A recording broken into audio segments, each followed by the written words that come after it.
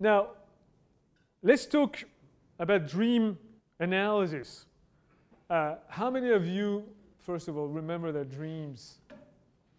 Raise your hand if you remember your dreams often. Okay. How many of you have remembered a dream, at least, one dream, at least in the last year?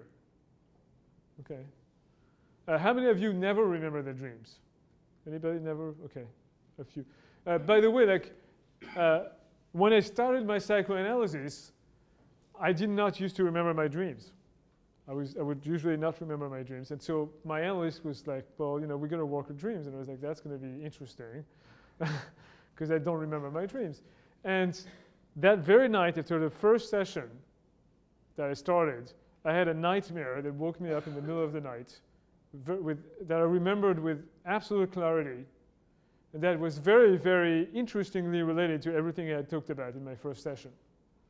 And that really got my attention, let me tell you. Because I was open to the idea, but a little skeptical. I was like, okay, you know, most likely we have an unconscious. I'm willing to believe that dreams are a doorway to the unconscious.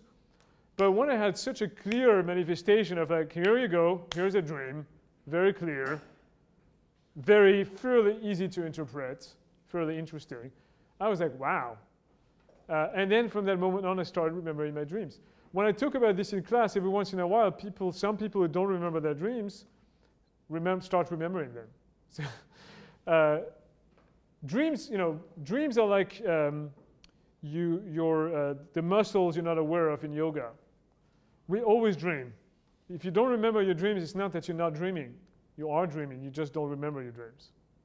So we all have dreams, but we have to first remember them in order to work with them. So being in a situation where you're thinking that it might be worthwhile to remember your dreams, like a psychoanalysis, can be enough nudging for you to remember them. I would say the unconscious is like, I like to think of it as a scaredy cat. You know, it's like you can't just go, boom, you know, grab it. You can't grab your unconscious and force it out, you know. It's like, well, another metaphor would be falling in love. You can't force somebody to fall in love with you. You can't force your unconscious to manifest. You have to be open to it, be patient, and you know, have a sort of like free-flowing relationship with your unconscious, a playful, open-minded, accepting, non-judgmental relationship with your unconscious for it to manifest. So if you're very uptight in your ideas, if you're very judgmental of yourself, if you're very uncomfortable with the idea of discovering stuff about yourself that doesn't fit your self-concept, it's going to be hard for you to explore your unconscious. So if you're like game for like, okay, whatever manifests, and realize that maybe not all of it is scary or weird. That maybe what you think is weird is not weird at all, but in fact is interesting. So it takes, you know, that kind of like that kind of playfulness, plasticity, to explore your unconscious and your dreams. So dreams have a quality that is uncontestable. That's why, you know, Freud loved them. If we remember dreams, I would say like, let me take a bet. All of you who remember your dreams, I am sure you have had sexual dreams. I'm sure of that. I can, you know, assert it. And, you know, we're like, oh, you know, how do, you know, that's weird to talk about sexual, I'm not going to ask you to talk about your sexual dreams. But I know we have them, right? They have an uncontestable quality, and sometimes they're kind of embarrassing. We remember them, like, first of all, it might be embarrassing to think about sex. It might be embarrassing to see, you know, to realize what is the nature of those sexual dreams, right? What are some of, but there might be other forms of embarrassing dreams. There might be dreams where you're violent, where you're hitting somebody or you know, doing violence to somebody, and you might be like embarrassed by that too. You might be like, whoa, you know, I don't think of myself as violent. I didn't like that dream, you know. Or you might have, you know, scary dreams. You know, they might be uncomfortable in the kind of fears that manifest. Or, you know, there might be all other kind of ways in which we judge our dreams. We might think of them as silly, as, you know, we might think of them as weird. So But the thing is that they are a product of our unconscious. Now, Freud wrote a heavy volume in the interpretation of dreams, and he was a medical doctor, right? At the time, all of those were medical doctors. He had a pretty good series of scientific approach to trying to rule out factors that influence a dream. So, for example, the physical condition of the room you sleep in influences what you dream. So if you're too hot, you're more likely to have a dream where you're in a desert or in a hot tub. If you're too cold, you might have a dream where you're in the snow. Or if you have the cover over your nose and mouth, you might have a dream where you're drowning. Right? So there's kind of physical, there's dreams that have been said where a patient of Freud had a picture that was framed over his bed fall over him on his head, and he had a whole dream where he was being executed with guillotine, right? At the moment where the thing was touching his neck, and had a whole dream of a whole life of being a criminal up to the point where he was executed, right? So the dreams can be really, so those external factors have an influence in your dream. What happened the day before or the week before, what's happening in your life has an influence in your dream. Quite often you dream about stuff that's related to what happened yesterday or that week, right? That said, dreams will never be exactly a reproduction of your day. There will always be something different. There will always be characters that are a little bit different. Usually you will feel certain feelings maybe more strongly than you feel.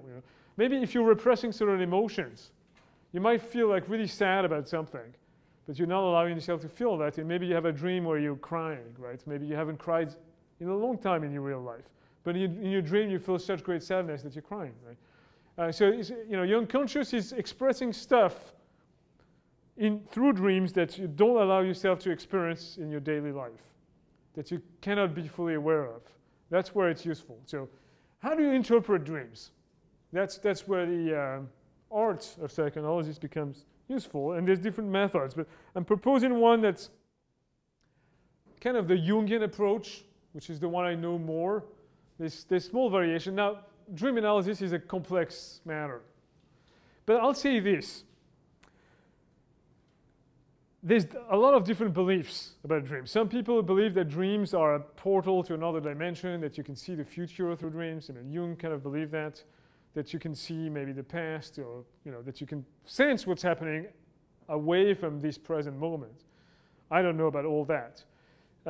Maybe I'm open to it, but for sure, to me, dreams are. I tend to think of them not as an answer to a question, but a question. So the dream is a question that your unconscious poses to you to sort of nudge you to see things a little differently than you see them. So again, I go through my life with my waking consciousness, making decisions, pursuing in a particular direction. And I have a dream that tells me, have you thought about that? Have you considered that factor? Are you correct about seeing things this way? Is your filter uptight here? Have you forgotten about this side of the situation? So they kind of like, we perceive things unconsciously more broadly than the screen of our awareness allows us to do. And at night, our dreams bring back some of that stuff that we filtered out. And if we consider it, we might see things more broadly. We might change our perspective. We might, and usually for me, what I have found is dreams make me grow in a way that makes me feel freer, that makes me make better decisions for myself, that makes me be a better person, I think, a happier, freer, more competent person, more aware person. So how do you do things? First, you have to remember the dream. So making a commitment to remember your dreams, caring about your dreams is the first step. If you think dreams are not useful, if you don't have any reason to remember your dreams, you probably will not remember them. So that's why when I started psychoanalysis, a big aspect of it was to analyze dreams, and I was game for it. I started remembering my dreams. Then the other thing that you can do is writing them down. So you have a discipline of when you wake up in the morning, If you remember even a fragment of a dream, try to make the effort to recall what it was and write it down. So it's a discipline.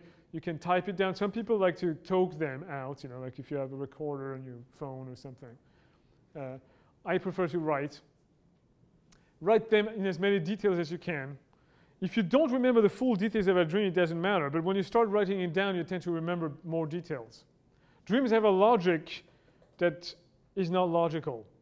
So temporality might be suspended. You might be, in this classroom 1 second, and the other moments you're, in your parents' garden, and a different age.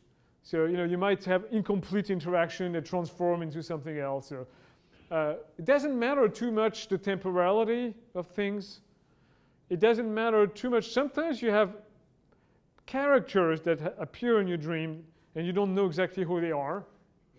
Like there was this guy in my dream that I don't know who he was, but then you try to, one way to help, to explore that is to, what does that person remind me of? Now that person kind of looked like my uncle and reminded me, of a mix of my uncle and, my teacher. I don't know, something like that. And that gives you clues already. So try to do that.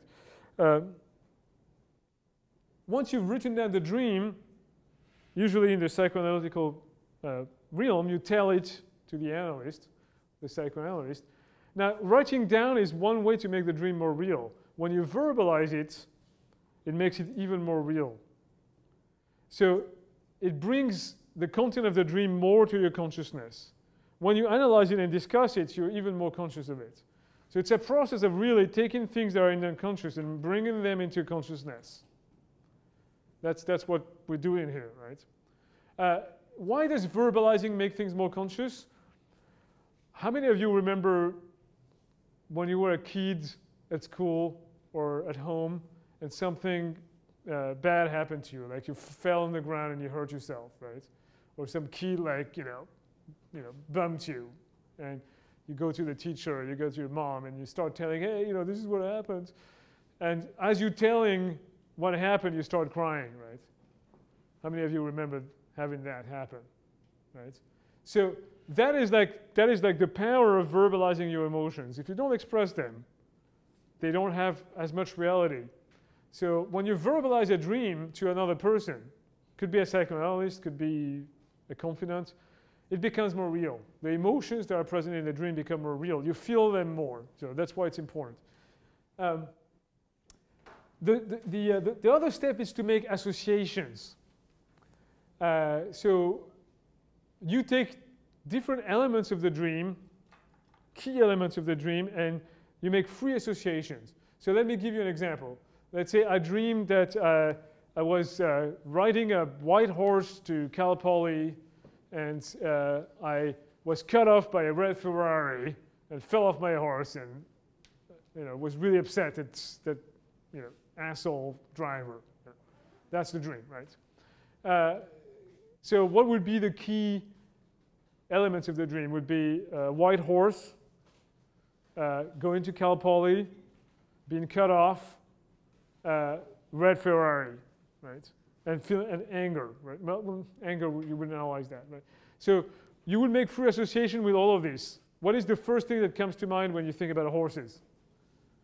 First thing that comes to mind, right? A series of things. You're not trying to make sense of it consciously, rationally to justify it. Association is like first thing that comes to mind. You might think horses, like cowboys, Civil War. I don't know what comes to you. It might make no sense. You might say horses, you might think Titanic. I don't know. And that doesn't make any sense. Like what? Titanic, horses? You don't judge yourself. You just let the associations come. Now, very important. If you have embarrassing associations, like sexual associations or other kind of embarrassing association, you don't want to censor yourself. You will let any kind of association come to your mind. That's again the process of really trusting, the psychoanalyst, trusting yourself. Once you've made a list of associations, you think about what's going on in my life right now. What are some life issues that I'm experiencing, and how do those associations and this dream what kind of question does it pose? What kind of things did it reveal about what's going on in my life? So, you might be thinking, I'm stressed right now, like I'm taking too many classes, I feel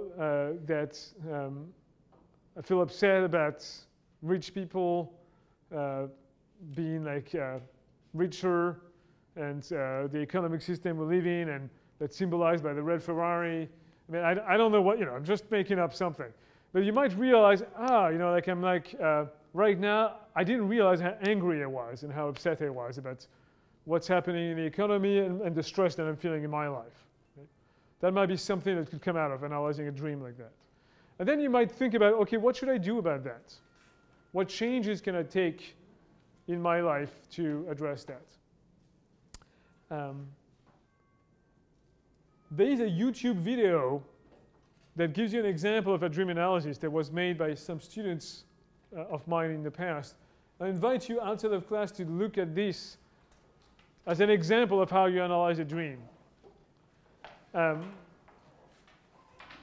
If you want to try to analyze a dream that you remember, I would suggest you give it a try. You can really, really have great insights into your filters and your life.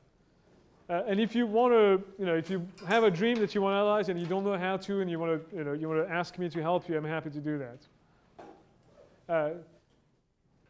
Let's stop here. So thank